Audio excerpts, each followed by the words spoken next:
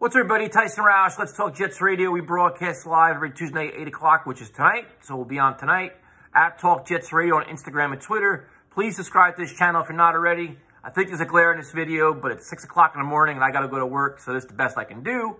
Trenton Cannon was released, which is a little bit of a surprise. I guess maybe his foot injury isn't fully recovered.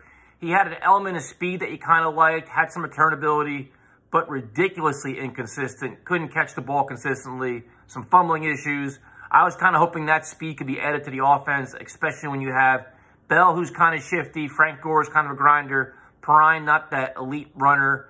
You know, I like Josh Adams as a running back, but you know, Cannon had that extra burst, like that Tariq Cohen kind of player, Tyreek Hill speed that you're looking for in the backfield. But so be it. I mean, running backs at this point are a dime a dozen, so that can be replaced. Quincy Enunwa was officially released. Quincy was obviously not going to play this year anyway due to the serious neck injury. Sucks to see Quincy go. The whole way this evolved really sucks. He showed so much potential, such a physical, excellent receiver. Just couldn't stay healthy. Got this contract, which now becomes an albatross. The Jets are paying for a player that's not even on the roster, which sucks. But Quincy, as a man, he was such a good guy.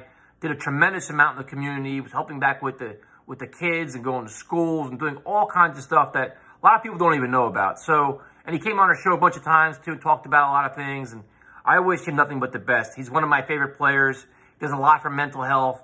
Just an overall very good guy. So wishing nothing but the best as he moves forward. Hopefully he gets healthy and come back and play for somebody. And that's kind of it. You know, Brian Winters goes to Buffalo Bills. Interesting with the timing. The Jets bring him in, they work him out, and then they cut him. So maybe they saw something they didn't like in terms of his health, but if he passed the physical, he's healthy. You know, and Buffalo gets a guy when healthy. He's very physical. I think he still has a lot left in the tank. And we'll see what happens. The offensive line is going to be a story. We'll see if Jets have moves left to be made. Because now they have a pretty good amount of cap space. So releasing Quincy now eats up some of that little bit of cap space. And you kind of see that Joe Douglas is getting ready for 2021, where they're going to have, I think right now they already have like $30 million in cap space before they make even cuts and stuff. Granted, they're going to have a lot of guys to sign because a lot of these players this year are on one-year deals.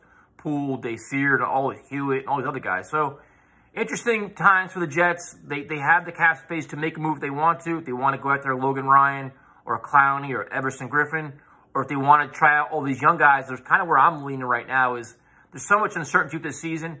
Let all these young guys fight and compete, and then come late August, if you see a glaring need or there's a guy still in the market, then you go and sign him and see what happens. I mean, it's strange times in the NFL. It's very, very weird how teams are going about things. I think there could be a lot of roster moves. You have no idea what's going to happen with COVID. So stay tuned. Like I said, we're broadcast live tonight at 8, and as news breaks, we'll do our best to do a lot more videos daily if we have to. Again, I apologize for its glare, but it's 6 o'clock in the morning. So I'll talk to you guys later.